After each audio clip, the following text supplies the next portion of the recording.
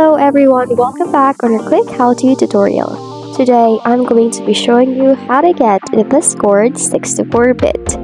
Now if you still haven't, make sure to like, subscribe, and turn on the notification bell so you wouldn't miss any of our videos. Now to start, open your browser and search discord.com.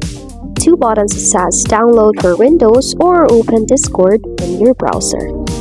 To hover your mouse on the download for Windows button, you will see on the bottom says times 64.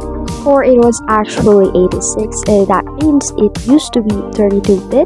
Due to the majority of the computers that are now supported, it has now updated to 64-bit.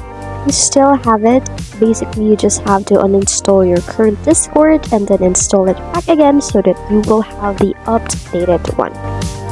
Now moving on, if you're going to click the download button, you're going to scroll down to the bottom, you will actually see the two choices. It says download public test build. Click the drop down menu and you can see the Windows 64-bit with that, and you can download it right away. Or using Windows 7, Windows 8 or 8.1, click the from the archive and then drop down button. You can download the version, or you can also download the Windows 32-bit.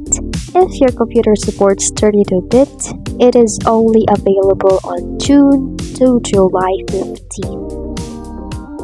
You can go back to the main website to automatically download the 64-bit version of Discord.